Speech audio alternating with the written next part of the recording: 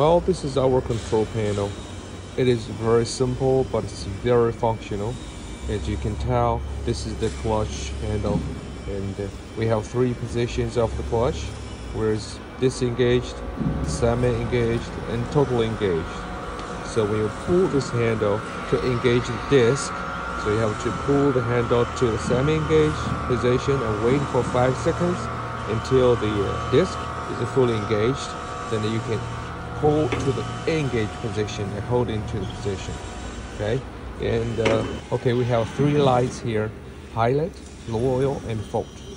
The pilot light will be always on when you start the engine and the machines keep working properly. And the fault light, if the fault light is on, which means you have some problem with the security components or the control components. So you have to go and check and make sure everything is settled down.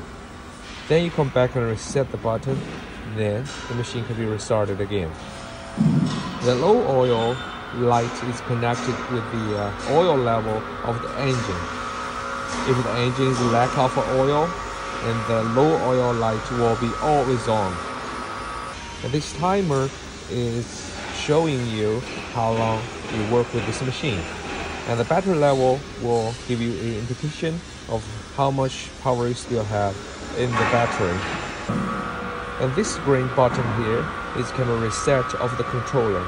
So anytime you have some problem and you fix, then you have to go back and reset the controller. Then you can restart the machine.